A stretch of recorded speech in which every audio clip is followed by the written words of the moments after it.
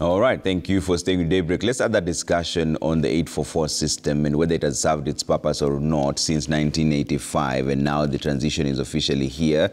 The results are out. That will be the final results for the 844 system. My guest already with me in studio, Honorable Wilson Sosion, former NAT Secretary General, also nominated MP, also a member of the Education Committee. Thank you for making time.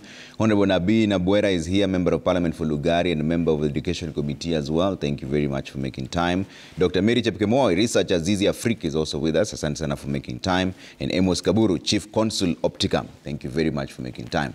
And Honorable Sosion, I'll start with you on this. Did the 844 serve its purpose? Yeah, 844 was one of the most well thought out revolutionary education curriculum in Africa that actually was going to be a panacea to lead Africa to industrialization. But it was systematically sabotaged by external forces. If you look at the model of education in Africa, no country in Africa can be proud of having an education system that has led to industrialization. And industrialization means taking over opportunities of the global north and the west. We've not broken away the way Asia have done. Asia broke away from this yoke of control from the West, and they intensified their investment in STEM education. And that STEM education has made them what it is. Don't ask why Singapore is Singapore what it is now, why South Korea is what it is, why Malaysia is what it is. It is basically the education system. 844 was meant to achieve that. And at the time 844 was established, we were relying on the West in terms of donation. We relied so much on Europe, we relied on IMF and World Bank. And 844 was supposed to be a skill-based education system and to churn out self-reliant, innovative, creative, skilled citizens. That is what it was. And it was interfered by Kamunge report of 1988, Education and Manpower Development for next decade and beyond, which brought in the issue of funding and cost sharing with families, and that completely affected the funding of 844. The ticket of David Koech tried to rectify that and recommended a lot of investment in education, but the ticket report was fought by private school owners vigorously until it was set aside. It was never implemented. Nevertheless, what remained with the 844 was a strong knowledge framework. And the strong knowledge framework is what has made 844 and even the graduates the most competitive in the world. And it is wrong, I dare tell Kenyans, it is wrong to condemn 844 that it was merely exam-oriented. That is what was ingrained in 844. A very good education system will have a strong examination system. And that is why the products of 844, they've scored first class in Ivy League universities. They are competitive in the world. And for me, we really would need a proper exit summative evaluation report of 844. I would say it is among all the education models that Kenya has developed, 844 was the best. And to me, I celebrate it as an educator. All right, let me bring in Honorable Nabi on this. Honorable Nabi, did 844 system serve its purpose, or was it sabotage, like Mheshimiwa Sosion is saying? Yes, up to where we are, it has done its service to the country. Of course, with a lot of challenges. I'm one fellow who begrudgingly have let it go. I still believe if we had implemented 844 as thought out in the McKay report that set up the 844 system, Kenya would be in its own kind. We would not be looking for CBC, because some of the things I see in the CBC were well thought out in 844, but we failed to implement them. I keep on asking the question, even now, if we couldn't do it in 844, by renaming them or calling them fashioning them differently, will we manage?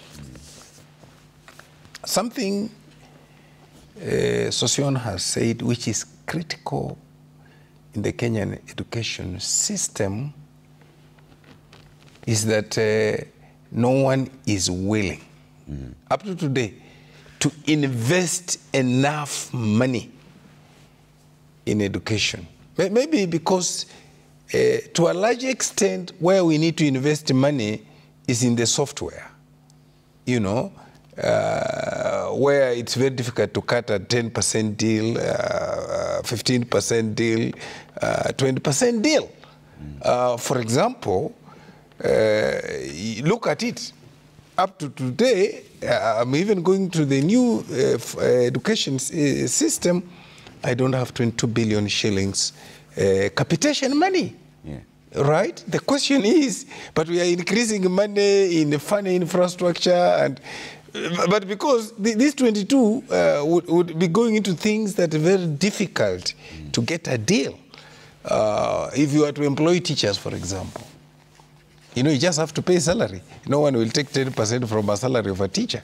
Yeah. I mean, if you are to promote a teacher to a next level, you just have to promote the teacher and pay him there. No one will cut a deal.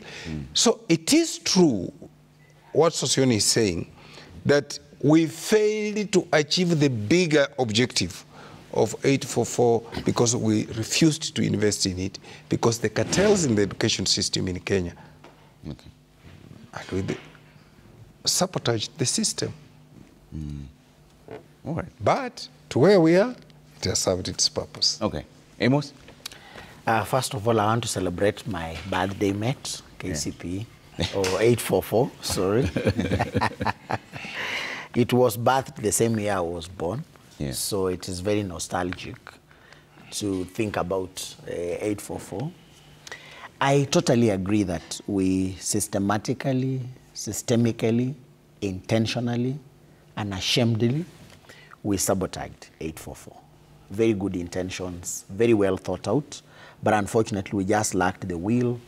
I don't know whether we lacked a champion. I don't know whether what is basically, it's just something that we lost, and the tragedy is that it may befall again what we are going through.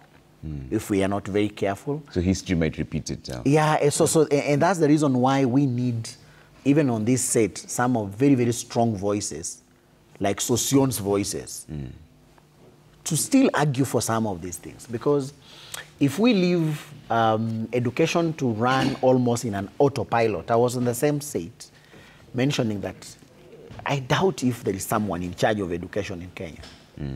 Because if I walk into a public school, I walk into a private school, I speak to a policymaker from one end to another end, you speak to a researcher, there is a complete feel that there's no one who is in charge of education in this country.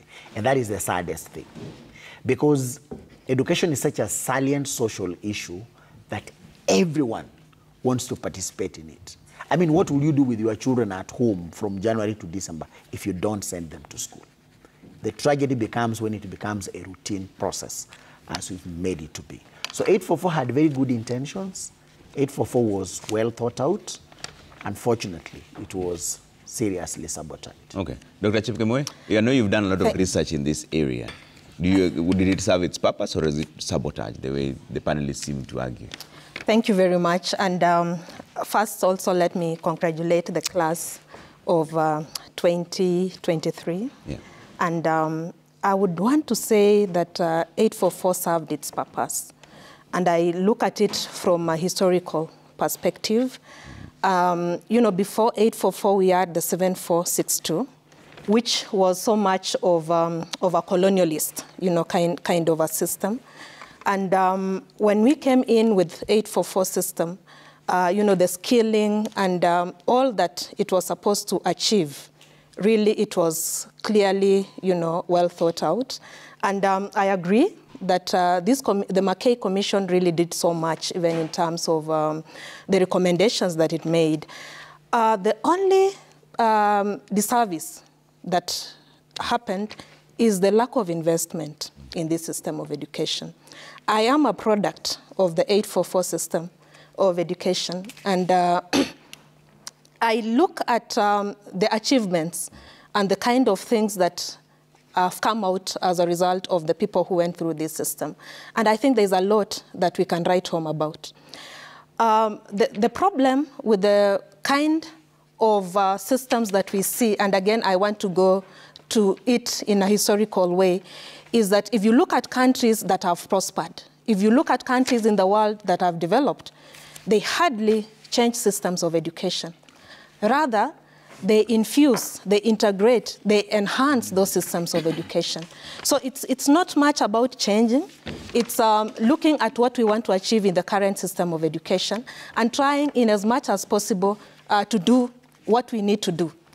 Investing in the teachers, ensuring that the parents are on board, and ensuring that everyone plays the role that they should be playing. Okay. Otherwise, 844 was a very good system of education. Yes, so Sion, you say this was a skills-based curriculum. It was meant to be a skills-based curriculum. But what we're seeing is mostly just churning out people who are marks-oriented. In fact, many people were asking me here earlier on when Sam Gituku was having a conversation that, yes, one person got 400 marks and above were 8,523 students, but there is another 2,060 students who in the same exam scored between 1 to 99. The philosophy of 844, as was outlined in Mackay report, and 844, by the way, was a byproduct of the Presidential Working Party on the second University of Science and Technology. That was the assignment. And the second University of Science and Technology was Moi University. That's why we have the Wood Science and Technology and the rest. That was the master plan. But in the process, it was agreed that was not going to be attainable unless the education system was remodeled for industrialization. And you remember, we even got what we call the Nyayo Pioneer. We are going to manufacture our own cars in the country, and it was going to work, and it was working. You remember in this country we had what was called Cameron when HIV and AIDS came in, because we have good knowledgeable intellectuals in this country. So the shift from 7423 from the Ominde Commission of 1964 was to prepare Kenyans to produce civil servants who would work in offices. Correct. Because we were a freshly independent country, and we didn't have such personnel. That was the intention of 844, to prepare Kenyans for the white-collar jobs in offices. So we didn't prepare for industrialization. 844 was supposed to trigger the country to industrialization. And that is why skill-based subjects were introduced, the woodwork, the home science, agriculture, music. And you can see Kenya now, music has remained within the 844 framework and is one of the best done aspect of the curriculum. So really, 844 was supposed to strengthen STEM education, which people are now talking about it now, STEM, science, technology, engineering, and mathematics. That was the intention. We had workshops in the primary schools, but were they equipped? Were they sustained? Did you train teachers in those different technical areas, the woodwork, the metalwork, the power mechanics, the electricity, and the rest? Did we invest to train teachers over time and supply in all schools? We did not. We never prepared teachers. We never trained teachers. If anything, we succumbed to the pressures of the World Bank of structural adjustment programs to completely freeze recruitment of teachers and training of teachers. So this country never invested in training of teachers in the technical areas massively and recruiting them, and which is a problem that we have now. We are rolling out CBC. We have got in grade 7, 14 learning areas and pre-technical subjects offered in all schools. And there is not even a single teacher who has been trained. That's the truth. And these are things we were talking about. So we could be jumping from frying pan to the fire. And that brings me to what Dr. here has said in research. And that is also my global experience, having led teachers continentally, globally, and locally for a long time.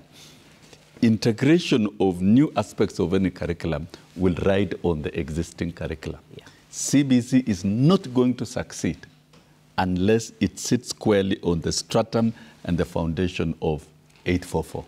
That's a fact. So it's wrong to tell Kenyans that, oh, we've gotten rid of this system, we are bringing in a completely new CBC aspects is actually the components of 844.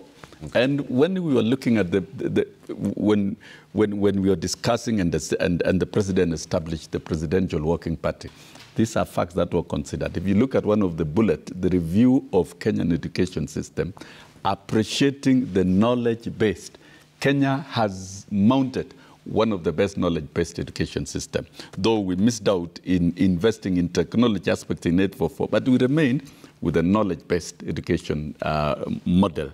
And we are focusing on now strengthening the knowledge-based education system while integrating the 21st century skills, that is skill-based education, competency-based education, value-based education. And that is why, Kaburu, if you look at exit exams of grade 9, it will have 60% of summative exams. And of senior secondary, it will have 70%.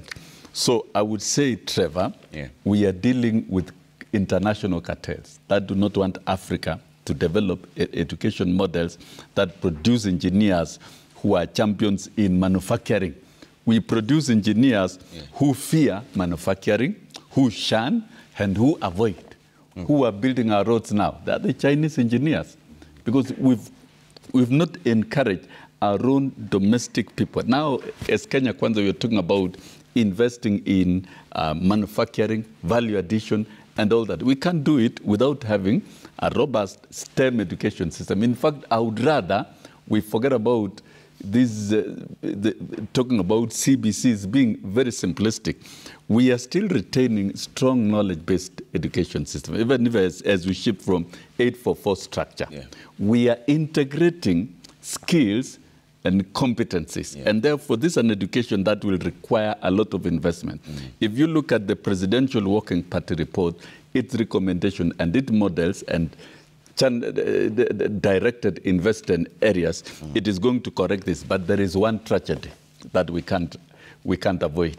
We've not trained teachers to deliver in the different aspects. Yeah. And I wonder, I don't know the magic wand that will be that will be performed, so that we can get those teachers overnight to teach skill-based subjects in grade 7, skill-based subjects across board. We don't have teachers. Okay. That's a fact. Okay. And the universities, the colleges are not prepared to do all this. Of course, there are a lot of challenges, existing challenges, that are fighting back, that do not want people to speak.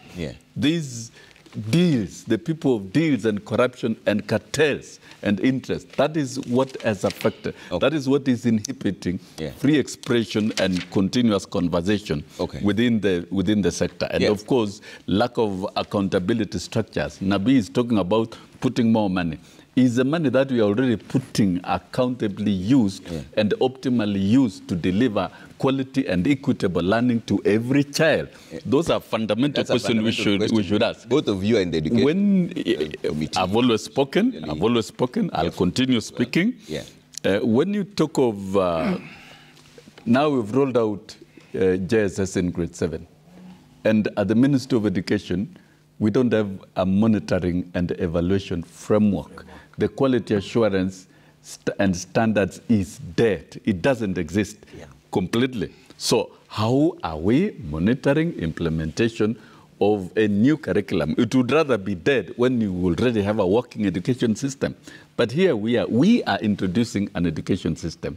We don't have monitoring and evaluation framework in place, and we don't seem to be to be working towards that direction. Then finally, since Chepkemo is here, are we managing education using evidence-based research data? That is, we are also not doing that. So we are being more casual in rolling out CBC than when you are rolling out 844. Okay. So the outcome is obvious, what we'll expect. I have to take a quick commercial break. When I come back, Nabi, I'll give you a chance to respond, and also Amos and Chepkemo and talk about all the issues that Sosion has raised here. But we'd like to hear from you as well at Trevor Media, at Citizen TV Kenya. Use the hashtag Daybreak. See you in just a bit.